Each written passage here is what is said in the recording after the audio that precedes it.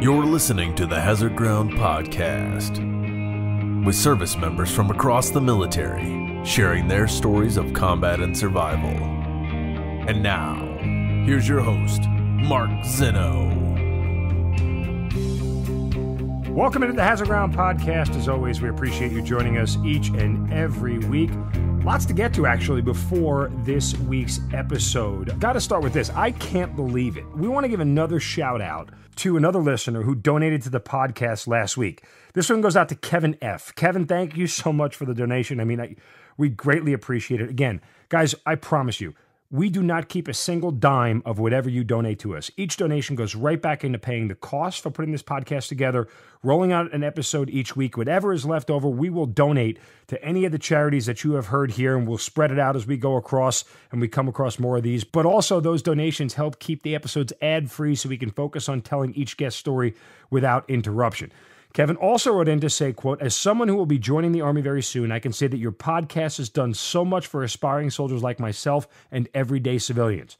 It's great to hear that this show is having a positive effect on people, and we certainly can't thank you all enough, the listeners, for the support you give our podcast each and every week. Also, I want to remind you guys about the Amazon promotion. Go to our website, hazardground.com, and click on that Amazon banner. Do your normal Amazon shopping. We get a percentage of what you spend, and then we will take that percentage and dole it back out to a lot of the charities and great veterans organizations that you've heard featured here on the Hazard Ground Podcast. Don't forget to follow us on all the social media sites, Facebook, Twitter, and Instagram at Hazard Ground Podcast. And now, with all that out of the way, let's get on to another amazing episode of the Hazard Ground. Joining us this week is an active duty Army Master Sergeant who is also a Green Beret. He had 7 total deployments to the Middle East and Africa. Throughout his time in the military, not only did he sustain combat wounds, but he also, during his career, has suffered from lead poisoning, which he has subsequently overcome. We'll get into that a little bit more later on. And he is also somebody who helped create the Special Forces Health Initiative program, which benefits Special Forces soldiers and their health problems after the military is over for them. He is Geoff Dardia, joining us on the Hazard Ground Podcast. Geoff, welcome. Thank you so much for being here. Hey, thanks for having me. Very humbled to be here. So before we get started, I forgot to just mention that one of the other things that you did was develop the Task Force Dagger Foundation Health Initiative program. This happened because you sought outside care of the conventional medical system, so you started a transformational health experience that you later continued with the Cleveland Center for Functional Medicine, and you could check everything out there on the website taskforcedagger.org. Okay, so there's a lot to get to here throughout your career, and one of the most interesting things we did in kind of getting to know you prior to recording is that you almost became a Navy SEAL before you ended up becoming a Green Beret. I'm interested to hear that whole story, but let's go back to the very, very beginning and tell us how you got in the military. Okay. So since I can remember far back, I always knew I wanted to be a commando. Wasn't sure which type at first until I got a little older and understood who did what. I grew up on the ocean. I grew up surfing. I spent every second I had at the beach. That's where my home was. And I wanted to do something that involved the water and be a commando. And that was to be a frogman. And as fate would have it, I ended up being a type of frogman just for the Army. As a maritime operator. So I got where I wanted to go, just a different pathway than I originally thought. All right. So you grew up on the coast or on the ocean. Which ocean are we talking about? Just out of curiosity. We're talking northeast. I grew up in Maine. Okay. So on the coast in cold water. So that was fitting for when I went out to Coronado. So I was pretty much conditioned for that environment. Now, when you decided to go into the Navy, or at least enlist and try to go become a Navy SEAL, what was your thought process? Did you get a BUDS contract back then? Did they even have them? So, yes, it was called the Dive Fair program back then. It's now called, I believe, the SEAL Challenge. And I went in, and it was guaranteed to, if you pass the screen test, that you'd get a BUDS contract to go. So during basic training, you had to try out for that. You had to go do the screen test. And once you passed the screen test, you worked out what they were called dive motivators back then, SEAL instructors that were assigned to Great Lakes, Illinois. And we PT'd with them every morning at like 4 a.m. before your regular, Navy training began for the day. So we did twice the PT as everyone else there. And then once you were selected and screened, that's what we did for the entirety. And then after you graduated basic training, you got to pick your rating. And I chose to be a parachute rigger because I thought at that time you'd get to jump out of airplanes. I'd figured I'd knock out airborne school before I went to Bud. So one last hurdle I'd have to jump through after I graduated Bud. So literally after I graduated basic training and took that rating, they switched that and you no longer went to jump school as a rigger. So it became the Aircrew Survival Equipment. I believe that's what it's called now. So Gotcha. Now, what year did you start Buds? So 1997, May of 97 is when I reported there. Okay. 26 weeks. We've talked about it so much on the podcast. Kind of just give me your maybe best and worst memories of Buds. What stands out to you the most? What'd you take from it? So right off the bat, it's the best, worst time of your life. Definitely hands down the most physically, mentally grueling thing I've ever done in my life. Everything always goes back to that time there on the beach. Set me up for success for everything else I did in life, especially going through the Special Forces pipeline.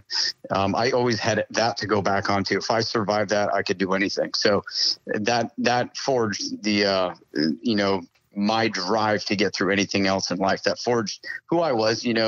I don't believe you can teach people that. I believe they have it, and they bring that out in you. They find out if you have that ability to drive yourself that far. I don't think that's something that can be learned. So it definitely forges that into you. That's, like I said, that program hands down tested me to my mental and physical limits beyond anything else I'd ever done. Now, obviously, as we labeled you a Green Beret, you don't become a Navy SEAL. Why and how does it end? So I was one of, I believe, less than 24 originals in my original class. I was a phase 3 guy, so I went through all 3 phases all at once, no roles. I got into phase 3 after Hell Week. I'll go back. During Hell Week, I got pretty sick. A lot of us had like cellulitis and pneumonia and stuff. And they'd given us, I believe it was fluoroquinolone, Cipro, to try to fight all this stuff. Mm-hmm. And God knows what else we had in us at the time too. But I got crushed by a boat in Hell Week and then heard a loud pop and snap in my leg, had no idea what it was, kept going on it all the way through Hell Week. Just chalked it up to pain. We always say pain is weakness leaving the body, right? Suffer in silence and all those good things. And I gutted through it through dive phase. At the end of dive phase, we had to do a 5.5 nautical mile ocean swim. And by the time I got done that swim, I could barely move my leg. And that continued through the end of phase 2, where I was duct taping my ankles and my knees because I was in so much pain on my left side. And then right in phase 3, we start, all the runs get longer, the times get shorter, and you start doing a lot more physical. And I just started falling apart. My body wasn't recovering. Every joint in my body pretty much had tendonitis. I was snapping, popping, creaking, and my hair started turning gray when I was 21 years old. And didn't think of anything then. I'm just like, wow, man, this program's really tough. But looking back at it now, looking at other people who weren't breaking down as fast as I was. Well, come to find out, 20 years later, that fluoroquinolones cause tendon ligament rupture, and mitochondrial dysfunction. It causes neuropathy and all these things I was experiencing then. Had no idea that I'm a guy that cannot take those drugs. I've been genetically tested. I'm a poor methylator, so I got 2 SNPs of methylation deficiency, right? Had no idea until, figuring all this stuff out now, like, holy God, had I known then, that could have prevented me from taking those types of meds. I probably would have graduated and been a SEAL. But, back then it was the biggest kick in the nuts you could ever have. Now you see it, hey, I got to where I needed to be and all these things happen to me for a reason. I'm able to use these to help other people. So my friends joke, we call it the stigmata, like, how come you're the canary in the coal mine with all this stuff? But what I used to think was a curse is now a blessing, because I'm able to educate people and use all these experiences to help other people and prevent other people from having to experience that type of stuff by, better decision making, being aware of your environment. When they medically discharge you from the Navy and you're told you're not going to be a SEAL because of all these injuries and everything that you had, you were medically dropped from SEAL training. I mean, are you devastated because this is what you always wanted to do? Well, absolutely. That was the biggest crushing blow of my entire life, like hands down, like no ifs, and or but about it. My plan was death or graduation. Failure wasn't an option. Quitting was never in my mind. I'd rather die than quit. But I didn't. I got med rolled. I spent 2 months in PTRR, and I think it was about 2 months. And I watched my class graduate, and that was like the worst thing I could ever experience in my life. Like seeing everyone walk across the stage, and you're sitting there like, man, this sucks. And I was like, get me out of here. And I asked the class back up. I wasn't better at all. They couldn't figure it out. They were like, we've never seen a guy this young have this many, all your tendons and ligaments. You look like a 7-year-old man. And when I classed back up, I was still doing well, still passing everything. And we had to do our 14-mile run before we went out to San Clemente Island, right after demo. And I stepped in a hole, I think about 8 miles into the 14-mile run. I heard a pop in my hip. And I was like, uh-oh, and massive amounts of pain. Didn't fall out of the run, didn't fall back, finished the run.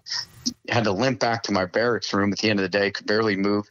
And then the next morning I woke up, I couldn't lift my leg up. And I'm like, oh God, I got a 4-mile time run today.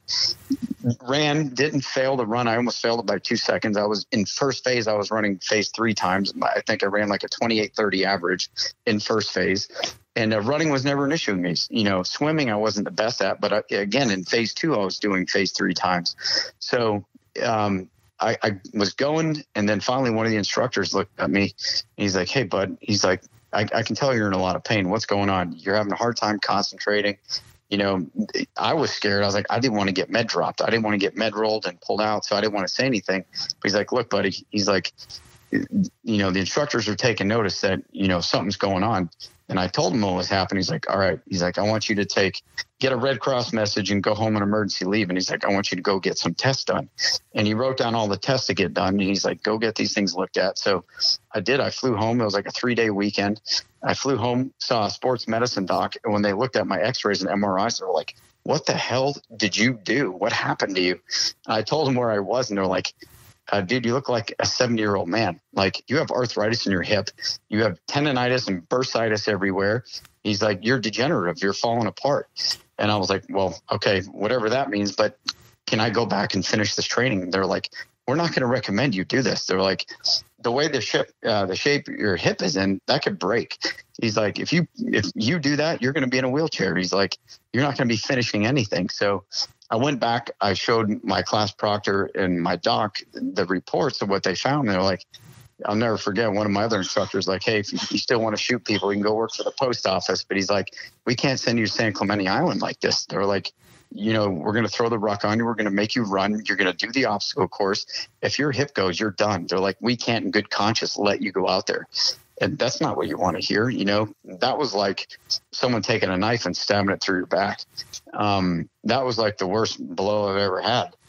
So dealing with that, 21 years old, right? Literally, I had completed over 22 out of 26 weeks of training. And, all I had was my FTX at the island, basically. The last week was an admin week, and then I went to airborne school. I had already had my invitations for graduation filled out. I had my orders where I was going to be going. So this, like, my family was like already planning coming out for my graduation. So it was like the rug was pulled out from underneath me. But I'd been there for so long. Like I said, I was an original phase 3 rollback. So I was a brown shirt. I helped all the instructors, PTR, took all the new guys out with the O course, helped out during Hell Week. So they did everything they could to keep me around. They sent me over to SEAL Team 5 for as long as they could keep me. But back then in the Navy, they had no way to protect you. So your rate was short in the Navy. They constantly tried to pull your rate to go work in the fleet. Well, on my contract, it said if I got hurt or injured and out of my control, that I had the ability to get out. So what they did was they're like, all right, we'll keep you here. We'll keep checking on you medically. I was in a leg cast up to my friggin' knee, so it would immobilize me from running or walking. And they're like, hey, we'll reinstate you back phase 3, post Mount Laguna, post land that phase, and we'll get you back in as soon as we can. Well, that lasted for a few months. And then, they kept trying to send me to like Italy and Jacksonville, like, hey, go out to all these places. They need you. You're a parachute rigger. And they pulled top cover for me as long as they could. And finally, the command master chief at the time pulled me in his office. He said, hey, look, buddy, he's like, I'm going to be gone soon. I can't guarantee you the next person that comes here is going to be able to pull top cover like this and you could get sent to the fleet. Do you want to risk that? And I was like, I'd rather die than go to the fleet. I was like, no, I've worked too hard. I was like, I'm never going to the fleet. That was like when you were in training, they put you on the beach and surf torch you, and they look out on the horizon, look at the carrier. Is that where you want to be? You'd rather die than quit. So that was not an option. So they're like, okay, we'll get you out. We'll get you out with a medical discharge, but we'll give you a reentry code to get you back in when you can. If you're waiverable to come back in, you'll come back in. So I was like, great, no problem. Well, when I hit the VA, I was at 80% disability. So I got out separated with 10% with the Navy and then hit the VA. I was at 80%. And they're like, we've never seen a kid 21 years old. I wasn't asking to get, this is before people tried to get high ratings for disability, right? Yeah. I had no idea what the VA was, what kind of monster I was dealing with. This is stuff I legitimately didn't have to be coached what to say, had no idea what to say. I was only 21. And they were like, holy crap, you got, neuropathy, epicondylitis, all the itises I had. And I'm like, it was back to me back then. That was all Spanish. I had no idea what they were talking about, but I just knew I had chronic sinusitis. My guts were all messed up. My fingernails were all ridged and skin peeling off my hands. I was breaking down. So I was Captain Catabolic. But going back looking, I know exactly what it was and what it was from. So, but yeah, I mean, talk about an experience when you're 21 years old. I didn't have a backup plan. I didn't have a pace plan. So that was it. So when I got done that, I was lost. And a lot of reflection of, oh shit, what am I going to do now? Right. And so, I was like, whatever I got to do, I know I can't, punish myself. I can't self-medicate and use booze or drugs or anything, to get over this. I'm like, I can't drink and I can't do anything like this. I'm going to have to leave Southern California or I'm going to be in a dumpster because you know how it is out there. You want to party, it's there. Absolutely. So I went back to Maine. And started all over again. So I was like, well, I'll find something else that will do this. I'll get back in one way or another. I didn't give up. I said, I'm going to go back, but I just got to figure out a way how. That's a whole nother story. Sure. Well, you're in college at the time back in Maine, and 9/11 happens. And I guess, was it, not only a desire of yours to be a commando, but, the patriotism angle that pushed you to try to look for another avenue? Well, it was, I tried going back in. So I got out basically the very beginning of 99. And then I was like, well, I got voc rehab. I'll go to college. So I started college and I was going, I'm like, yeah, this is great, but this is not where I want to be. I'll just do this to do this, check that block. It'll open more doors for my career somewhere else. And then I started, I think it was 2000. It was around 2000. I went back to the recruiters and I was like, hey, I'm ready to go back. To the Navy recruiters, right? Yeah. Okay. I went back to the Navy recruiter and they're like, what? They looked at my VA stuff. They look at my DD-214. They're like, you were already medically discharged. Do you think going back to this program or this life is going to be doable if you did it fully healthy and you didn't do it again? I'm like, hey man, just give me a shot. And they're like, we can't do that. This is prior to September 11th. They're like, nope, we don't take prior service. Never going to happen. So go kick another door. I was like, oh, I'll go be a PJ, CCT, something in special operations. And they're like, nope, no prior service, 80% disability. Yeah, right. So I got, laughed at a MEPS for basically 2 years.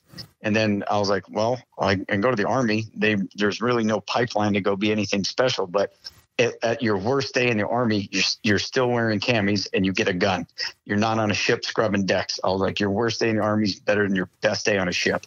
So I was like, we'll find something in here. I'll go some high-speed infantry unit or do something. So I started shopping around, and active duty's like, nope, can't take your prior service, 80% disability. So I started working with a National Guard recruiter. I was like, there's a mountain warfare unit at Jericho, Vermont. I was like, I'll go do this, get some high-speed training. They tried for about another 6-7 months. And then they're like, hey, we're told by our command, you're never going to get in the military, so just give this up. So I was like, oh, here we go. And then as fate would have it, one of the other recruiters from the same office was a reserve recruiter. He's like, hey, I might be able to work some magic. He's like, we put prior service guys into the reserves all the time. He's like, we might be able to pull some strings for you. I tried that. Nothing. They were basically saying, leave this guy in MEPS. This guy's a pain in the ass. He doesn't give up. He just can't take no for an answer. So they left me up at MEPS. And finally I was like, all right, I experienced all this bureaucracy and red tape and, BS getting out of the military. I said, there's always one person who can make shit happen. So I'm like, who is this one person that can sign my waiver to get me in the Army? And they laughed. They're like, oh, that's Colonel William Wong down at USAREC in DC. And if I ever meet that guy today, I'm going to buy him a beer and dinner and give him a big hug. But I'm like, give me his email address and I'll take care of the rest. So they're like, oh, okay, wise ass. And they gave me the email address and I wrote the guy a letter, which I still have in my office right now, explained my situation, what had happened to me in the Navy. I was like, just give me the opportunity. I'll crush any pipeline you give me. Just let me go. And it was right after September 11th. And I was in the Army the next day in the reserves. But I was in and my foot was in the door. Everything that I was told that was never going to happen happened. That was one example of that. So got in. I started out in a reserve drill sergeant unit up in Saco, Maine, the 2nd and 304th. And the colonel there was a colonel from Vietnam, Colonel Greenwood. And he saw me and he's like, what the hell's an E2 doing with a dive bubble? And he's like, what's your story, son? And I explained to him what happened. He's like, holy crap. He's like, all right. He's like, you're going to be my PVIC. He's like, you're doing PT and field exercises. So he's like, you got a lot of training that most people here don't have. So he's like, I'm going to take full advantage of that. I'm going to help you out in return. So he did. He's like, I'll promote you fast as possible to get you to E4 promotable to get you to selection so you can go SF. And I was like, absolutely, sir. Thank you. So I sat in that unit. I want to say it was about 8 months. One day he pulled me in his office. He's like, hey, Dardia, he's like, you still want to be a Green Beret, right? And I was like, absolutely, sir. He's like, you ever heard of SF babies? And I was like, no, not sure what you're talking about, but I'll take your word for it. He's like, well, I was one in Vietnam. He's like, you don't have to do any regular Army bull crap. He's like, you're going to go to airborne, you're going to go to selection, and if you make it, you're going to go through the Q course and then go to war. I was like, sounds good to me.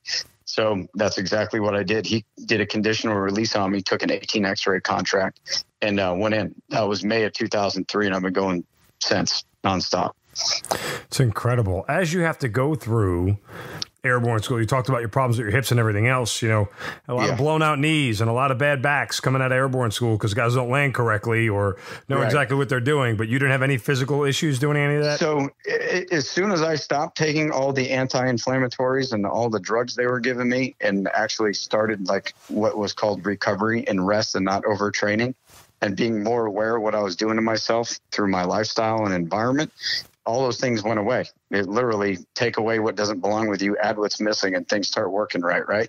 So I started learning about acupressure, acupuncture, and all these things way back when, after that happened to me. So I started applying those things. I had a physical therapist who's into all that, and he helped me out. And it took me about 2 years where I could run and do push-ups again, pain-free. But after I started eating right and taking care of myself, all that stuff went away. And when I went through, I didn't miss one day of training going through the Q course. I ruptured a ligament in Robin Sage. That was it. But was never physically ill, never had any of those problems. You're sore as hell. Your feet are always beat up and your back sore from a 120-pound ruck. But nothing compared to what I did in Coronado, I can tell you that. Interesting. Yep. So you found the SFAS, assessment selection in the Q course, physically less challenging than BUDS. Absolutely. But the hardest thing about Special Forces, the Q course and the pipeline, is that everything you do in BUDS, you're getting evaluated in a team or a boat crew, right? Mm-hmm. So you're never assessed by yourself unless you're in the pool doing a pool event or something like that, like knot tying or drown proofing. When that's not a team event, right?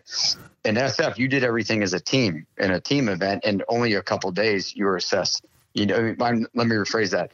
You did everything as an individual, and then only a short duration you did team week, right? Right. Team so events. It's the opposite. So, complete opposite, right? So I was used to having someone chase me around the beach of Coronado with a bullhorn screaming in my face. All you had to do was what the hell you were told to do. It wasn't really a thinking man game until you got later into dive phase and phase 3 with weapons and demo, right? The Q course was the most intellectually challenging, where it was like the fire hose. you learn more information in the shortest amount of time. There's no other pipeline that learns as much as we do. And you're expected to be way more mature and work as, a separate entity from a team. And that's what they're looking for. Someone who can be trusted to do things the right way and, do things right the first time without being micromanaged. Right. Mm-hmm. So anyone can be told what to do, go seize an airfield, do whatever, but you can't pick a 23-year-old and put them in an embassy, right? So they're looking for a different type of operator. And that was the most challenging thing for me. I was like, this is a thinking man's game. This is what they're looking at. And the further you go through the pipeline, the more mature you get, you see exactly what they're looking for. So, physically, I've never carried a rucksack as heavy as I did in the Q course in my entire life. The tech sucks the life out of you. And walked that long of a distance. Like in Hell Week, we did it. We ran with a damn boat on our head, for a week straight. That's the furthest I've ever walked or run in my life. But I've never been in the woods by myself with something that heavy on my back where it's like, I have to tell myself to do this. I don't have a guy with a bullhorn forcing me to do it, right? So you had to dig deep within yourself with no one telling you what to do and figure all these things out on your own. So that was a completely different experience. And I think that's what a lot of guys miss. Everyone's like, oh, we're better than the SEALs or the SEALs are better than us. We're different. I learned stuff from both organizations that made me a completely better person and a better operator. And I take the good from both programs and I learned, and it made me who I am, hands down. Well, I think the key to that, as you said, you're different for different reasons. Obviously, you do different things. The mission set is different. So you obviously you better be different, and that's what makes you guys so elite in and of yourselves. Is just that because the mission set is vastly different, and it's not like anything conventional forces do. We need you to be different. Duplicating more of the same. It's not necessarily a waste per se, but you get the point. Like you're asked to just do different things all over the place. So you're a teacher. You're a force multiplier. Exactly. As different types of operators, they don't do FID, they don't do UW, a lot of them are starting to do all that stuff now, but that was our mission set is one, you're always a shooter, right? But you have to be able to take what you know and teach other people to enable them, right? We're building capability, not capacity. So we have to work ourselves out of a job. So we have to be able to do that. And that's our bread and butter, right? So anyone can go, throw a hand grenade in a bunker and blow something up. But to be able to take, someone with a third grade level education and teach them the skill set of a commando and then teach them how to be autonomous eventually, that's a different skill set than, just doing DA or HR or any of those mission sets. Those are real unique capabilities and require an incredible skill set, but they're limited in scope. So you have to be able to do 10 mission sets. We have 10 core activities in SOCOM, and you have to be pretty proficient in all those things and have a working knowledge of all of them, not just 2 or 3. A lot of guys, I was guilty of it when I came into SF. All I thought was DA. I'm like, what the hell am I doing here? I signed the wrong line. And then as you come to figure out what you actually do as an organization, your eyes are open. You're like, oh, okay, I get it. Now I know why these old school guys were trying to tell me these things. And it all makes sense. You're like, okay, now I know why I was getting my nose bloody. Right. But, we don't do great. Recruiting does not do any type of good expectation management with that because it's still a problem. Mm-hmm. Guys come in, they're like, I came to kick doors, and knuckle drag and do all these cool things. And they're like, I get here, I have to do what? I have to teach classes with a whiteboard in the desert. What is this? So it's a different mission set. We can do all of those mission sets. And that's what makes a Green Beret what they are, is being able to be flexible and be a problem solver. So that's where we make our money. There's a couple of interesting things you said there. One, for the non-military audience, when Geoff said DA, he just means direct action. As you said, kicking doors down and finding bad guys and bringing them to justice. But I thought it was really well said that you said we're building capability, not capacity. And just a quick note that popped in my head, we need more of that in government right now. We need building more capability and less building capacity. And I think if politicians understood that concept, we'd have a much more forward-thinking and progressive institution leading us going forward.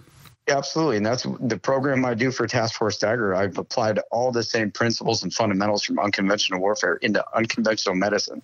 It's the same frameworks and principles, right? Looking root cause of dysfunction, root cause of an insurgency, understanding the operational environment, assessing the hazards, right? Identifying the hazards, all those things. Taking the operational art and design and the ops process and all those things applying it to a different problem set, medical problems. It works the same way, whatever problem set you throw at it, right? So what I've been doing is teaching special operators, medical providers, how we think and operate and plan and, do intel, and then helping the Army folks who don't speak medical understand that operational environment and get mutual understanding and situational understanding, situational context of what the problems we're facing as an organization, cancer, suicide, TBI, PTSD, all these things that are killing us way more than any enemy could ever dream of. So that's our problem. You do a center of gravity analysis and look, what makes our organizations go? It's humans. It's the human operator, people. And we cannot function as an organization without healthy, able bodies. Well said. And it doesn't matter what equipment you develop, what type of training you develop. If you can't impart that on something that's healthy and capable, it's completely worthless. You have to get people healthy at a young age and smart and get them that way in the vessel until they're old enough to join the military and get into special operations. So if you look what's happening right now, all the too fat to fight and all these articles, almost 80% of the population ineligible to join the military, right? Because of weight reasons, behavioral health, criminal reasons, whatever it is. Our younger generations they can't fill the bodies, right? They can't fill the uniforms with healthy bodies, what I meant to say. Right. But we have a problem with readiness, right? And what I'm trying to do is not just fix the suicide and the cancer problem for guys that are already in, but I want to set up the environment so we can still get healthy, able bodies to join. This is something we have to go from day one. It starts in the household. So it's an environmental, not just environmental change, but it's a paradigm shift in the way you look at health, right? It's ownership of health. From the day you're born, you eat what your parents tell you to eat, right? You don't make your decisions. They put what's on the plate, you eat it. Those habits follow you for the rest of your life. Sure. And hopefully you're intelligent enough to figure out that, hey, growing up on macaroni and cheese and hot dogs and Coke is probably not a good idea, and you change your habits, right? But most people don't. And the physiological impacts of that when you're 3, 4 to 10 years old carry with you for the rest of your life. It sets you up for failure. So that's what we're seeing now, right? We're seeing 2 out of 3 Americans obese or overweight. You're seeing Alzheimer's and autism, all the rates skyrocketing through the roof. That's environmental. It's from our environment, our lifestyles. Makes and it's sense. Damaging our genes. It's epigenetic. So we're passing this down, right? So as future generations go, we're getting less and less able bodies and less resilient bodies to do the job we're asking them to do. So that's a huge problem. It's a vulnerability, right? It's something, as an intel guy that I always had to look for against the enemy. And our enemies are not stupid, and they see this. Like I said, they're smart too. They will capitalize on any chance they get. Well, they learn to exploit our weaknesses. They identify them and learn to exploit them. And, that's something you deal with throughout your time deployed, which I want to get to for you because, well, it's hard to encapsulate 7 deployments to different continents and all across the world. But let's focus on, the string of deployments that you went on, because what you saw and what you went through, obviously, kind of the crux of your military experience. Take me through, from that first deployment moving on, kind of the nature of what your mission was, what you guys had to do, and some of the things that you saw and went through. All right. First deployment to Afghanistan right off the bat. Pretty kinetic trip. I was in a bad area. It was like a Purple Heart factory. Firebase Cobra. Anyone that's been over to Afghanistan or has gone Providence know what that place is all about. But hit the ground running. Didn't really know what to expect. But our first real engagement were 2 near ambushes in one day. The second engagement, I was shot in the helmet. I had a PCAM round, tracer round come hit me, came through the truck, hit me in the back of the helmet, went to the inside of my body armor. Tracer round was burning off, lit my hair on fire. Still have the round in a box at my house. Really? When I went to get out of the vehicle, it fell out of my body armor and clinked on the armored seat. Did you know what it was when it hit you? I watched it. I watched the actual round coming at me. So when the ambush kicked in RPGs and PKM rounds, I had night vision on, so I could see everything. So here I was actually driving the vehicle, had a saw in my lap and had night vision on. Our partnered forces had their lights on, and they brought all the fire right on us. So when the ambush kicked off, I could see where everything was coming from right off the bat. And I looked out the window, looked over, and I could see everything coming in at us, could hear the rounds hitting the truck. And then when the round came in, I just felt a hot, like a flash. And I got my head pushed forward, rung my bell a little bit. And then next thing you know, I'm like, hey, I think we're on fire. And I'll never forget, my buddy was up on the turret on the Mark 47. He's like, no, dude, you're on fire. You know, we kind of laughed about it. I'm like, hey, you know, you still alive? You still alive? It was pretty bad. It was a pretty intense firefight. Is anybody like thinking, or you thinking that time, you lucky bastard? It didn't even cross my mind. I was just like, oh, I need to return fire, get the vehicle behind some defilade and just start letting it rip. I ended up dismounting the truck and going back into the ambush, the kill zone of the ambush, to actually get our partnered forces, put them in a vehicle and get them out of there. And that was a whole nother story. But that was my first time in a firefight where I actually took a casualty. It was a partnered force got shot through the side of the head.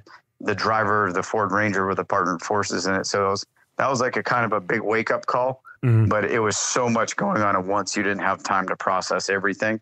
It probably wasn't until like a couple days later when all of us were like sitting around staring at each other, like, how the hell did we make it out of that? Right. I mean, the goal of an ambush is to kill everything there. So us making out of 2 near ambushes in one day, that was a pretty significant thing. I just remember saying to myself, I was like, man, if this is going to be like the rest of my trips, you know, I better make the best of life while I can, because, you know, I might not be coming home. I had a kid after that deployment. I was like, I better do this now. So yeah, that trip was an eye opener, just driving over IEDs every day, not knowing if you're going to get blown up, you know. And then my second trip was a different type of mission. Hang on one second. Let me interrupt you, because when you talk about, you know, going out there on the routine basis that you were and the dangers that you faced and everything that was in front of you, do you ever get to a point where you're like, you know, man, we're going to die. Like, we can't keep doing this. Eventually, this is going to go bad for all of us. I don't want to sound cliche, but the second you accept your death, the more you can concentrate on work. Well, that's true. It was just one of those things where it was like any one of these little culverts or crossings or, you know, LDAs could be, you know, ambush or an IED just waiting. I'll never forget, like, there's a place we used to cross, a bridge crossing, and right before the bridge, we had driven that every day. You know, we thought we were clearing it pretty well, but there was an IED, some rain had washed it away, and there's 2 TC6 anti-tank mines stacked, but the pressure plate in the initiating system got separated. So here we were driving over this thing every day. That could have been any one of us. So it was just things like that. There's a little bit of luck, you know, a little bit someone looking out for you, know, but it was just one of those things where you watched it happen. One of my teammates got his leg blown off right in front of me. And it was just like, damn, you know, all of us would be like, hey, that could have been any of us. But it was just one of those things where you can't dwell on it. You have to concentrate on what you're doing, not what could happen, but what you need to do. So it just, you have to do that to get by. Did you feel like any of it got to a point where it was helpless and you weren't really making an impact? I mean, did the good outweigh the bad in those instances, so to speak? And when we first got there, we made a big difference in our area. So it was really unstable when we got there. And by the time we left, we had gotten pretty good control of it. But every time we left and another unit came in, it was like they had their own agenda. So every trip we went back, it was like starting over again. I'd say by after the third trip to Afghanistan, it was just like, okay, I'm just here to, you know, do what I have to do, make sure all our guys get home. You know, we knew what it was going to be. That war was not going to end while we were alive, bottom line. And you do the best you can while you're there, make an impact in your area. And then the priority is get all your guys home, right? Mm-hmm. So we know the politics. I figured that out my first trip. And you just look out for the guy to your left and right, and that's your priority. All right. So when you have to go back, you know, it's what's that old saying they talk about, you know, war philosophers saying getting any man to go into combat once is easy. Getting him to go back a second time when you realize how close you've come to dying. And like you talked about, that self-reflection doesn't happen while you're there. But when you get back and you realize, damn, I got to go do this. I mean, you know, there's the odds keep getting stacked against me, so to speak. That going to combat I know the guys I work with is like the best thing we can do. Sure. That's where we're conditioned. That's where we're, you know, adapted to. We thrive in that environment. It's the environment back home most of us struggle with. The only thing that changed was after I had my child. my only kid, is that you think twice about doing some other things. But for some guys, instead of killing themselves, they'd rather die in combat honorably. So going over there wasn't an issue. I can't say that for everybody, but for a lot of people I know, that's how it was. It was like, I'd rather die a warrior than have to fight my demons back home and then, take my own life. So you had to mix everything in this bunch. I like deploying. Deploying for me was where I could do my job and be good at it. Garrison is where I sucked, where I struggled, honestly. Well, you're not the only one who suffers from that. You're talking to somebody who does the same thing. I'm much more of an effective soldier when I'm not dealing with paperwork and meetings and everything else. I kind of thrive in that live environment, so to speak. But I think that's just, some people work better that way. Yes. The sense of purpose is greater. And especially when after you deploy, you go back to do all that paperwork stuff and kind of live that garrison lifestyle. You're like, listen, no one's going to die from this. Why are you getting this upset about something that really doesn't matter in the grand scheme of things? Like everything's going to be fine, and you're losing your mind over something that really doesn't matter. You gain some perspective, right? So you head back the second time. Yeah, second time, a little slower pace. We were doing a different type of deployment. We were doing more work with intel stuff. I'll leave it at that. And we were doing a lot of like cache weapon recovery and other work. And it wasn't as high paced. The danger was still there, but we weren't engaged like we were the first one. I got to learn a lot about working with partnered forces as far as working, planning, operations, just the admin, like 7-8 type stuff of RTEP and, come with red, amber, green cycles and getting these guys, their staff functions done.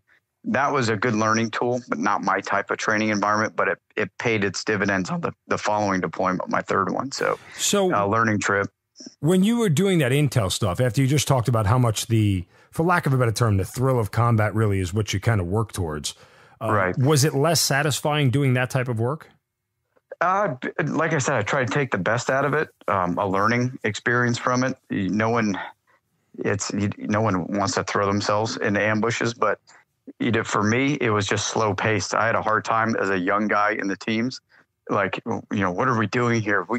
In other areas of the country, people are getting after it, and you want to be there with your buddies. And, you hear on the radio, guys getting in firefights, guys dying, and you're just like, I'm over here. We could be doing a lot more. That was the struggle. That was the hardest part of that trip. It wasn't the mundane work or, digging for caches and doing intel work. It was just, you could be somewhere else with your buddies doing more stuff. That was the hardest part of that trip for me. When you go do that sort of mission and the lack of danger gets scaled down, are you the type of guy, or do you feel like guys lost a little bit of their sharpness? So the guys that were on the trip prior that were still on the team definitely did not. But a lot of the new guys, they never had anything to compare to. So sure, yeah, makes sense. They can get complacent. And that's our job as senior guys, is to make sure that doesn't happen. But every time you leave the wire, there's a chance you're not coming home. On that trip, guys did get blown up, literally right, IEDs right outside our wire. Foreigners coming to our camp got blown up. So the danger was there. We did a really good job of finding the stuff before it got us. We interdicted a lot of things that could have been bigger attacks, but we stopped them. So proactive trip, like I said, just wasn't as kinetic as my first one. One more big picture question before we get to the third deployment. When you came to the realization of that first deployment, like, this war is not going to end in our lifetime or while we're here, do you get a sense that doing this stuff is not fruitless per se, but it doesn't really have a defined purpose? Because, I know this much. We'd go clear an area on my deployment. We'd go clear an area of Baghdad. You'd get through the streets, and then, everything would be fine for 2 or 3 months, and then it's back again. It's like, well, crap, like, what are we doing here? We're just chasing our own tail. Yeah, we used to call that punching water. So it's like displacement, right? Mm-hmm. You go in there, they leave, you leave, they come back, unless you're holding ground or maintaining a constant presence with some type of infrastructure. As soon as you leave, it's gone. Vietnam was the same thing, right? Yeah. We fought for ground. 5,000 people would die in a week, and then we'd leave it the next day. Luckily, we didn't have those casualties where we were, but it was almost the same principle. And we all knew this, but it was, again, it's policies, right? It's, hey, we don't have the assets to man this. We don't have the locals don't want to secure it. It was just one of those things where all right, we have to prioritize what we're doing to have the most impact. And that's what the best part of being in special operations, you have that not authority, but that freedom to do that, right? We can plan our own operations to have the most impact, long as it supports the commander's intent. So we had a lot of freedom to make the most impact in our areas. So that wasn't as bad as some of the conventional guys that were just told drive point A to point B every day and get blown up just because. At the same time, every day, build those patterns of life. It was horrible watching that for those guys in transportation convoys. And yeah, that was what I did. Running combat convoys. I mean, it's not like a badge of honor or anything, but I probably got about 5,000 or 6,000 miles on the streets of Iraq over the course of 15 months. And, like you said, a little bit of luck, a little bit of grace of God. But, and for the civilians listening who aren't in combat, anybody who's ever studied war, people always ask the question, well, why do we have to have so many people there? Why do you have to be on ground? No one has ever won a land war without occupying territory. You just physically cannot win a war without occupying territory. Like that, it goes back to the game of Risk. Remember the board game Risk? I don't know if you ever played Absolutely. it. I mean, the whole conquer the world. You literally have to put armies in each country to own it. And the only way you're going to win any sort of combat over the long haul is to occupy territory. And I think you phrased it perfectly from the standpoint of, displacement. We occupy territory, we leave, and then they come right back. I mean, again, and that's the hard part about occupation is, again, you have to leave people there. Like you can't walk away. So, that's the difference between conflict and war, right? Exactly, we technically weren't at war with Afghanistan. So no one wanted to occupy it. And we weren't there to put up our flagpole. So we had to fight an insurgency. But people didn't start figuring that out until halfway through the war on the conventional side. I mean, the common sense, Kuwait has never been invaded again. Why? Because we've had a military base there since the first Gulf War. Like we are physically there, and they know that we're there, and we're not leaving. It's why Germany, once the communists fell, it's like we're still there. Round and round we go. Okay, so third deployment comes around. What's this one all about? So third one, that was one of my best deployments. Another real kinetic trip. Great team. It was the best team I've ever been on. One of the best missions we had. One of the most successful missions we ever had. But we rarely saw a dry hole. Every place we went, we got what we were looking for. And we had a good impact on the locals, and we built their trust up again. And then, you're doing good in an area when people start turning in IDs and, telling you what's going on in the area and then turning in the bad guys. So real good, rewarding trip, flying around in helicopters, doing those things, driving, doing those things. Really good, rewarding trip. Didn't lose anybody on our team. Only minor injuries, and then minimal loss with partner force. I don't even think we had one death. I think just a couple injured, but real good trip. Huge impact on the area we were in. So much that the head bad guys that were in the area left for Pakistan. So they were like, hey, we'll wait these guys out until the next guys show up. So we had a huge impact. And it was a model that was used for a lot of following deployments of keeping guys in the same area they'd been in and building relationships. So really good lesson learned on that one.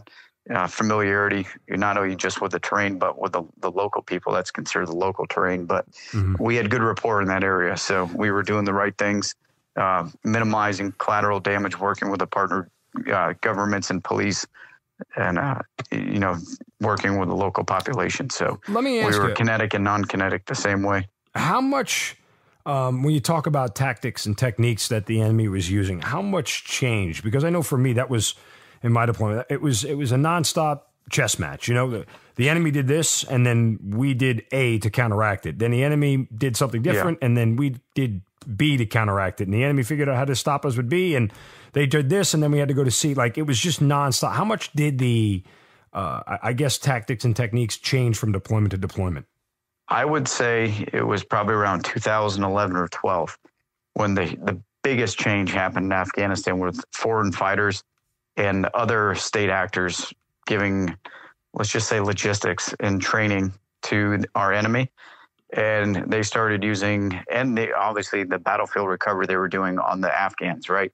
So they had night vision, body armor, American weapons, huge shift in tactics. Before they used to hit and run, and then they started fighting with aircraft overhead and actually shooting down helicopters while we were engaged, not leaving the battlefield, even with bombs dropping and helicopters flying, right? I was in Tagab. Anyone who's been in that area knows exactly what I'm talking about. But they started holding their ground and maneuvering on us while we were with air support. So that was a huge shift. And after my 2009 trip, going back, I was an instructor from 9 to 13. And then going back at the end of 13 into 14, it was completely night and day difference. One other personal question for you, as it pertains to your health and everything that you went through, the lead poisoning, everything else. Do you know at this point in time that anything is wrong with you? I mean, are you feeling like, man, I've taken too many headshots, too many explosions or whatever, and something is out of place, or are you not aware of it at this point in time? No, I'm very aware. I've already battled this since 2007. It started. It actually got better while I was in Afghanistan, and then when I came back, I was an instructor teaching CQB and breaching. That's when it hit me like a freight train. I didn't know I had a problem until I stopped deploying. And then it was so bad where I was pretty much either going to suck start a pistol or get better. And I stopped giving a crap about my career at that point in 2012. And I said, hey, I got to do something. That's right after I got divorced. Just everything started crumbling. And I was dragging a dead body around. No short-term memory, had a hard time learning new information, retaining information, massive fatigue, migraine headaches, balance problems, depth perception problems. Did any of your fellow soldiers know? Did anybody around you know? They do? Okay. The ones that knew me the most did, but when you're working with other guys who are going through the same thing, it's normal. So there's not really anything to compare to unless you're really over the top. But once we started talking to each other, I'm like, dude, I got the same shit, but our guys don't self-identify. They're not going to say something's wrong because they know their career is going to be over. So everyone just sucks it up and self-medicates and powers through it until it comes to the point where they do kill themselves or they do raise their hand and then they're riding the desk job and they're miserable. So our guys try to stay on teams as long as possible. And that's in 2012, I finally went outside the military through Care Coalition, which is Warrior Care Program now, and got some advanced testing done and figured out what was going on with me. But it was my environment, everything, chronic stress, blast overpressure, heavy metals, overuse of antibiotics while I was deployed. Just all of it. I had all of it. And by the way, all those things cause neurotoxicity. So I fixed myself while I was at the end of my instructor time. I got better, and then I went back to a team and then started deploying again. And then, so I already knew what that was, what was causing it. And then I knew how to fix it. I empowered myself with the knowledge to repair and maintain myself, and then had a medical team outside of the military that was part of Task Force Dagger, where I started the program in 2012-13. Those guys were able to run tests the military wouldn't even consider. And I was able to maintain and repair myself based on that. And then once you identify these check engine lights that are going off, you can do things to address them by making better choices, right? Lifestyle and environmental choices. So before I had no idea. I didn't know what was wrong and I didn't know how to fix it. So can't fix a problem if you don't identify the problem, right? Right. So let me just kind of understand this. And again, I try to always address something with the mass audience because there are a lot of civilians who listen to this podcast. Guys who don't want to self-identify, as you mentioned before, because they know their career is going to be over. It's such an interesting conundrum. Imagine being an accountant and you no longer can do math, right? Imagine being a plumber and you can't hold a wrench. Imagine being a driver and you can't feel, your feet on the gas pedal. It's like, I can only imagine the, internal struggle of that in saying that, if I say something, not only are you losing your livelihood, but it's something that you love. And I think it's your identity. Yeah. And here's the difference. You work so hard to get there, especially for special ops guys, Green Berets, Navy SEALs. You're 1% of the 1%, right? And so you're in such a select group. To give that up unwillingly is a really tough thing. I think a lot of guys know when their career is over and when they're done, and operators know, hey, I've done enough, I'm going to go do something else. But it's a decision they reach on their own. Right. To have it taken away from you, why is that so hard? That's a death sentence. That's a death sentence. Because I can tell you the same thing happened to me in my Navy career, and that the rug was pulled out from me. I didn't have a backup plan. And if you go into that environment, for me, it was death or graduation, right? Mm-hmm. I'm going to do this. This is all I'm going to do. And you don't have a backup plan, and that rug gets pulled out from you. It's like falling out of a building without a parachute, right? You're falling, you're helpless, hopeless, powerless, and you have no clear mission, purpose, or focus. That's a death sentence for our guys. When you lose your identity and your purpose like that, then what do I do now? And it's just, I'm not as good as I used to be, or, I'm a letdown. I'm letting my teammates down. I'm not there for them. And then it's just a constant fight. It's a battle against yourself, and then a battle against your family, and a battle against work. It's three of them you're letting down. And that the guys feel like, hey, I'm more of a burden than an asset. I'm just a pain in everybody's ass. I'm better off gone. And our guys are like wounded dogs. They'd rather go die in place in the woods somewhere than cause, harm or shame on the unit or themselves for anything else. So that's a tough one. You talk to any guy who's contemplated suicide, they're going to tell you the same thing, right? You add prescription drugs. Thank God I didn't take them, but sleeping pills, opioids, or antipsychotics, or amphetamines, the zombie cocktail given to our guys after they do self-identify, it's a death sentence. And, add insomnia, chronic stress, family problems, financial problems, and toxic exposures, all those things on top of it. And it's not a surprise why guys are killing themselves and getting cancer. So when do you first hear about lead poisoning? So it was 2012. Okay. After my first lab results for heavy metals came back, and they're like, whoa, buddy. They're like, you're packed full of lead, arsenic, mercury, thallium, gadolinium, copper. And I was like, where? You sound like the freaking periodic table. Yeah, that's pretty much what it was. But it's literally all the ingredients that were in our munitions, right? Mm-hmm, yeah. So I'm like, okay, where's this stuff coming from? Figured it out. And so I was like, man, I've never been tested in my blood for lead. So they're like, hey, go to environmental health. They might be able to pull records to see if anyone ever pulled blood on you for lead. And I did. And the doctor there pulled it up, and he's like, well, in 2007, where you're going through Sephardic, the shooting school, they're like, they pulled lead on you. And they're like, you started the course with a blood level of 9 micrograms. And then after the end of the course, you were at 32 micrograms. Back in 2007, they told everyone if there were 40 micrograms and below, they were fine. We know that's not true. The DOD study in 2011 blew that out of the water. There's no safe amount, and you're getting permanent damage between 2 and 5. CDC changed their acute toxic threshold to 10 micrograms. So here I was in a shooting school toward the very beginning of my career. After 8-9 weeks of exposure in this course, my blood levels were at 32. That's 3 times over today's acute toxic threshold, right? In that school, I was suffering symptoms of lead toxicity and knew it, and was telling people that I was having these problems with balance, with vision, with stomach pain, with not being able to remember anything. I was going home at the end of the day, forget how I got there. So it's swelling, intracranial pressure, migraines, ringing in the ears, all those things that come from neurotoxicity and neuroinflammation, they were all there, had no idea what it was. Gutted it through, graduated that school, did 2 more cephalics, which are 2 6-week courses of doing the same thing back to back, went down range on my 2008, 2009 rotation, and then came back and became an instructor and did 16 classes as an instructor between cephalics, low vis training, the pistol training, and teaching our support guys. So I lived on the ranges and in the shoot houses nonstop. That's what I was doing. And by 2012, I was licking windows. I was literally dragging the shell, and I had no idea up from down. I was in survival mode at that time. And, I felt like I wasn't safe jumping out of airplanes, going through the houses, doing all that stuff. I was like, man, I feel like I'm in purgatory here. I'm like floating above my body with no real control of what's going on. The only thing, like they always say, training takes over. And luckily for that, you're just on autopilot. So when you're in your environment that you conditioned to, not really a big deal. But when you come home from work or have to do paperwork or, garrison stuff, you're just lost in the sauce. You're staring at the walls. So that's where I was like, okay. And enough people like, dude, you all right?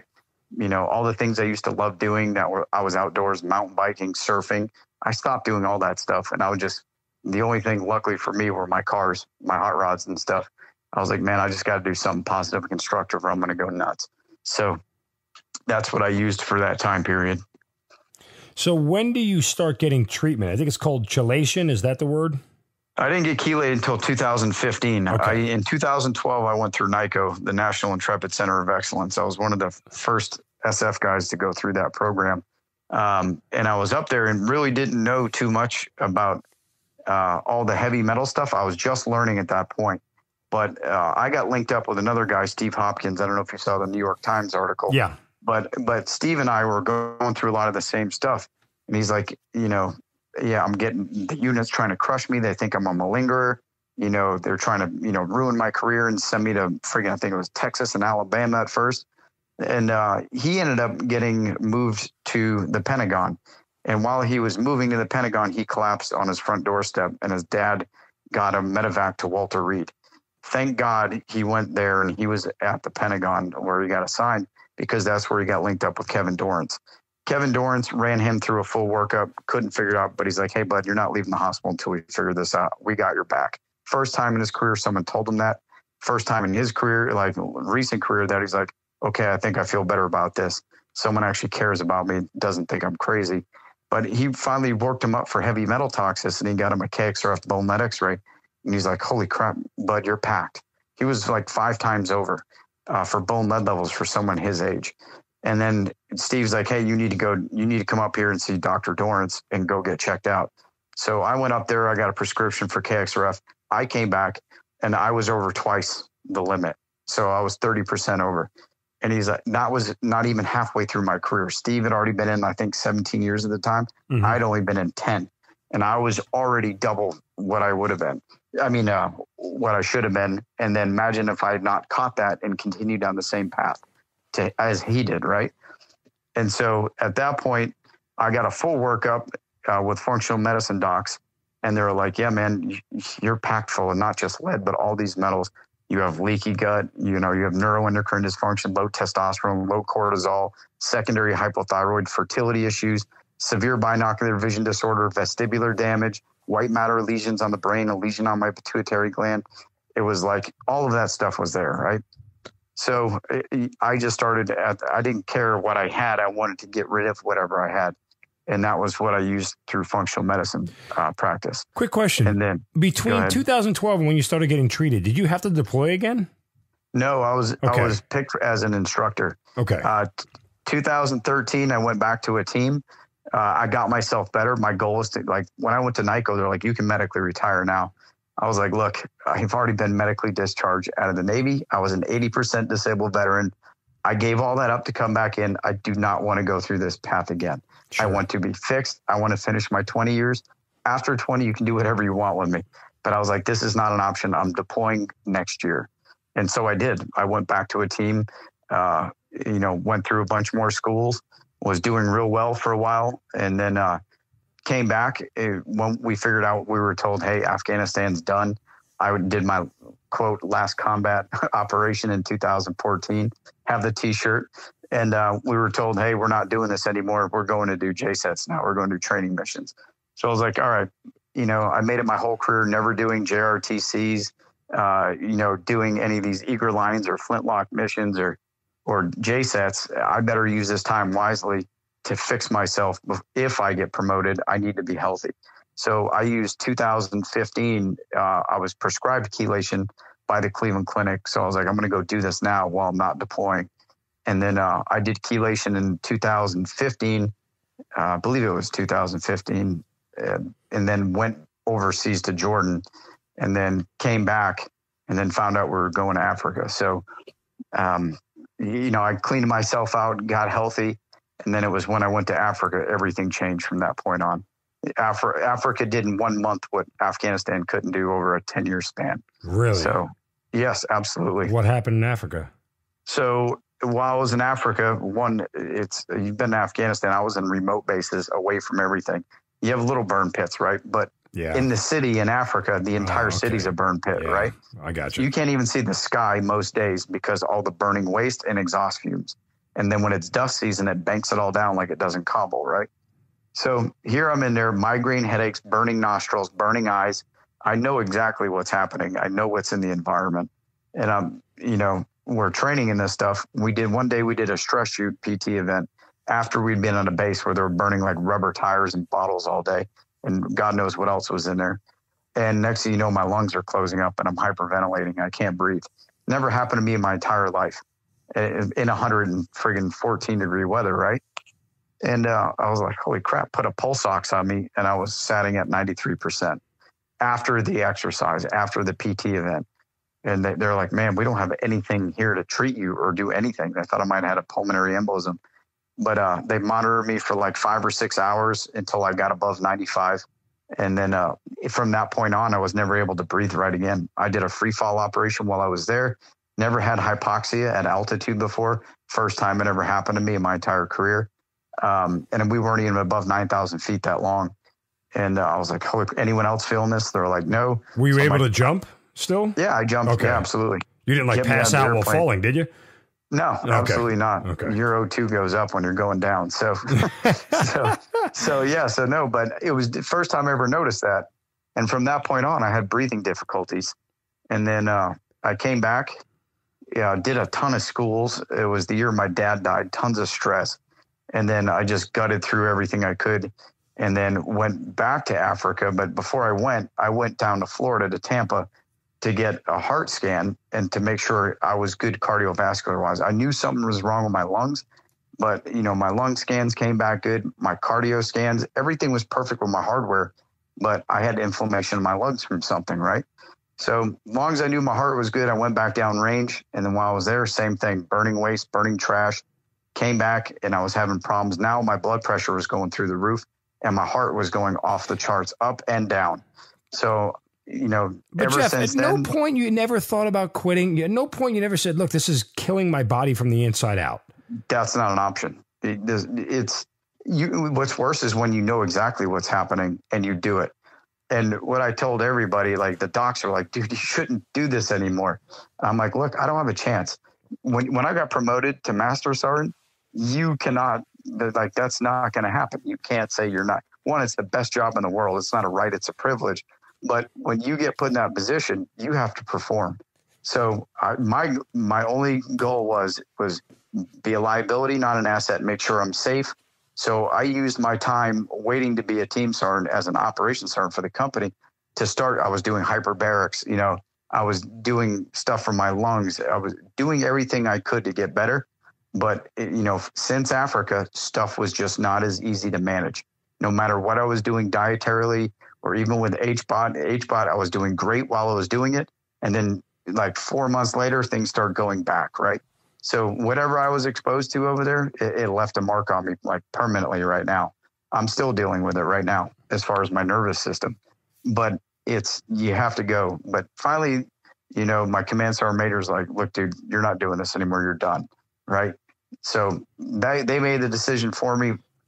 I'm not going to, I told them, hey, look, I'll do whatever I have to do. But at a certain point in time, you have to make the call and use intelligence. So, I had a good run. I've accomplished everything I wanted to do. I have no bad feelings about it. I'll give back to the regiment any way I can.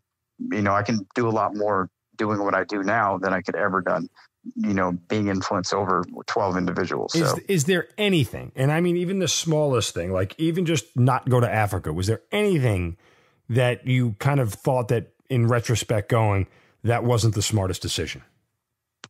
I knew going into Africa what it was going to happen. Besides this crap that you ask anybody who's gone to that country, there's stuff happening to people there that no one can explain, right?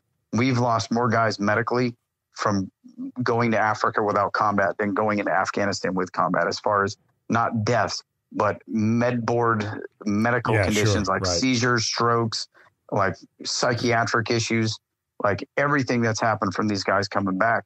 It's, I knew, I was like, man, this is going to be Africa. Like everyone always jokes about it, but everything there kills you, right? The safest place I've ever been in my career, I tell everybody, is in combat. Like combat in Afghanistan was like the safest place in my career. There, you knew what to expect. Like getting shot or blown up in an ID, that was expected. But dying of a stroke or a heart attack or some other toxic exposure related cancer or illness, that's not the way you want to go. And that's unfortunately that we're losing more guys to cancer and suicide than we are combat. So where are you health-wise now? So as far as I mountain bike race, it's about the only thing that keeps me above the grass. But I have a problem regulating blood pressure, heart rate, and my sleep is still shot. I'm still having problems with my nervous system moving my lungs while I'm sleeping. My lungs stop moving when I'm sleeping. I have hypopnea. And I'm going to neurology to get that squared away now and trying to figure out what's up. Sometimes they can do like a little electrical stimulation on you while you're sleeping, but a CPAP didn't work for me because a CPAP's continual positive air pressure.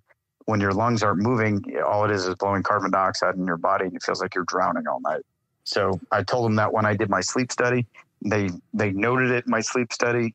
You know, I had zero obstructive sleep apnea. It was all hypopnea events with fragmented sleep and neurological stuff.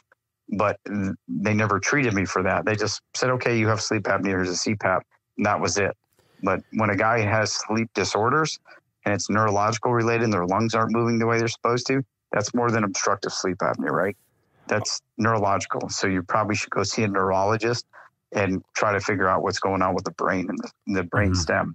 So that never happened. So I'm forcing that issue now. Now that I know I'm done, I'm going to get fixed. I'm going to do everything I can. Are you worried about your life expectancy because of all this? I know the reality. I know our life expectancy is like Vietnam and the 9/11 responders. Once you've been exposed to this stuff, it does shorten your lifespan. Oxidative stress, shortening your telomeres. Your body can only your cells can only reproduce so many times healthy after they've been damaged that bad. So it's a definite reality. I know the science behind it. So every day above the grass is a good one. I won't take them for granted. And I'll do the best I can to do the repair, but I know the damage that's been done, and I know what causes it. I'll play devil's advocate, and I don't mean to be morbid or callous for that matter, but in the end, combat will kill you anyway. Absolutely. Like we always joke, my boss and I now, there's no vaccine for a bullet, you know? Like that's the honorable way to go. No one wants to die in a hospital bed on hospice with tubes stuck on them and 90 pounds, right? Dying in battle, probably the best way to go. Yeah, but is that a reality for you that you may end up in a hospital bed just sort of expiring? I mean, have you come to grips with that? Absolutely, especially when you watch enough of your friends do it. I got two of my friends right now that I work with luckily for them, they beat cancer, but I got another buddy with a brain tumor that's told he has to go to hospice. Two other friends this year, same thing, died of cancer, 5 of suicide last year.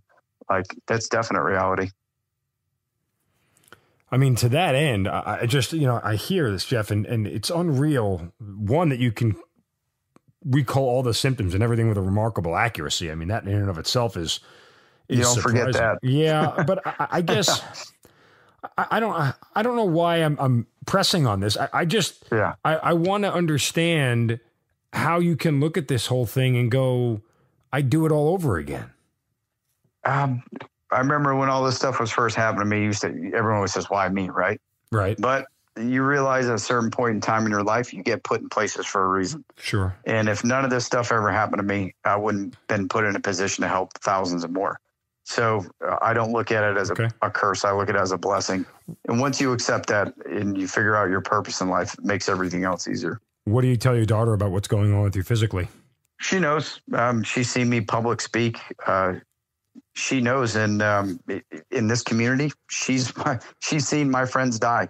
Like she's suicides and cancer. She's seen it. She knows fully. Has she ever gotten emotional with you about it? A couple. Well, she does a couple events with me when some of the guys get up and talk about their stuff and their tears pouring down their face. There's not a dry eye in the room. She knows the impact of that. She's very switched on and aware. So she hears it, and people go to these events that are dying of cancer and she sees them. So she's very well aware. She's just glad to have her dad around right now.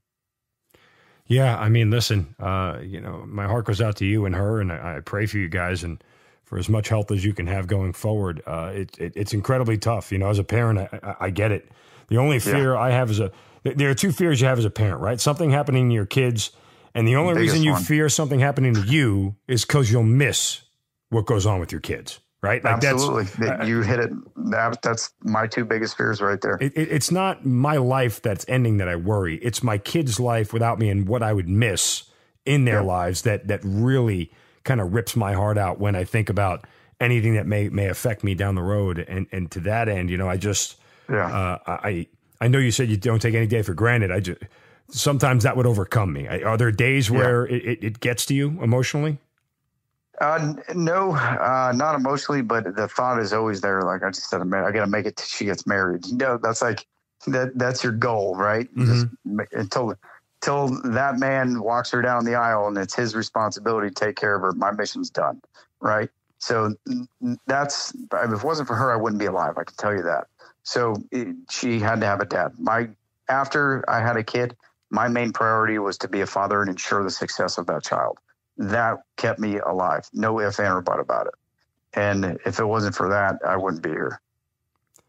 I mean, Geoff, part of it is inspiring, your will to go on, because there are a lot of people who would have sort of tapped out or just succumbed to what was in front of them because the odds and the number of sheer things that you're dealing with would be enough to overcome the strongest people. I mean, that's just the reality. I can honestly tell you the worst struggle I ever had were toxic leaders and the medical establishment. Yeah. Were my two biggest hurdles. It wasn't combat. It wasn't dealing with the effects of all this stuff. It was trying to get better with people who didn't want to listen to what you were saying and who knew everything and didn't. It was all in your head. You know, you can't have all these things wrong with you. You know, take this drug. And it was literally like all they cared about, and I understand why. You know, I work at a higher enough level to know, but their priority is readiness. They're not there to fix you, make you feel better, be optimal. They need bodies to fill numbers. Like you're a position. And once you're above the company level at battalion, you stop seeing people and you start seeing numbers. And I witnessed it all the way through the ranks going up. And I can see why it happens. It's not personal, it's professional, it's business, right? And but I figured out, like, once you understand that you're a number and that, you know, you're above that level is looking down on you in the medical establishment, wherever it was, can you deploy, yes or no? That's all that matters. And if the answer is no, they will get rid of you as fast as possible. And that's why guys don't say anything. Yep. Are you okay? Yep.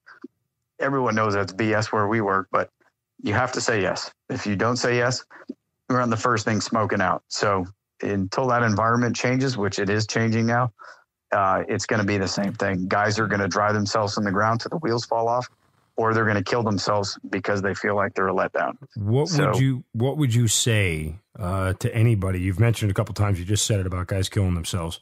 Yeah. What would you say to somebody who is, you know, contemplating taking their own life at this point, and somebody who's struggling? How do you reach them? 1, you're not alone. 2, someone gives a shit about you. 3, you know, don't isolate, insulate. You know, you're not going to find your answer at the bottom of a bottle or a pill jar, right? You have to get around other people who are positive, healthy, and constructive. Stay out of the damn bars. Stay away from anything that says 22 on it, pretty much, that wants to go around the country drinking and getting loaded and say they're preventing suicide. Don't get involved with organizations like that. Get with healthy, like-minded people who want to be well and do better and recover. Misery loves company. Stay away from it.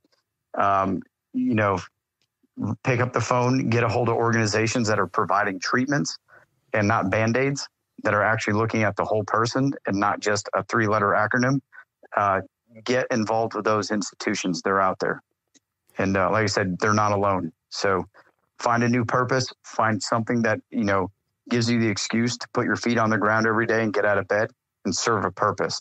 And it might not be being the commando you once were or whatever you were, but find a new purpose. Your story, or, you know, what happened to you can help someone else.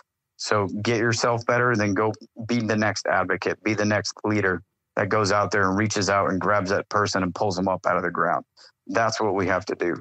And telling people not to kill themselves obviously is not working. Hotlines, they're not working, right? Suicides tripled in our community this year. We spent 3 times the amount of money doing suicide, you know, awareness and prevention. It's not. You have to ask, why are guys killing themselves? Look at the physiological risk factors, not only the psychological risk factors, and then start doing stuff. We can see when a guy's about to kill himself by looking at his biology, because we can see how they're feeling, how their brain's working, how their metabolism's working, how much sleep they're not getting. All those things are out there. Those red flags we can see through diagnostics. So asking a person, they're not going to tell you the truth. Filling out surveys, post-deployment health assessments, no one answers those things honestly. So I don't have to ask guys, how are you feeling? I know what they do for a living and where they go. I know what it does to them. So I don't even try to blow smoke up anyone's butt. Say, hey, bud, look, I'm not going to ask you, are you damaged or broken or feeling this way? How bad, right? I'm not even going to ask if. How bad is it? And then let's get you better. Let's look at how bad it is and then get you fixed. So we have to stop asking these questions. We know what's going on.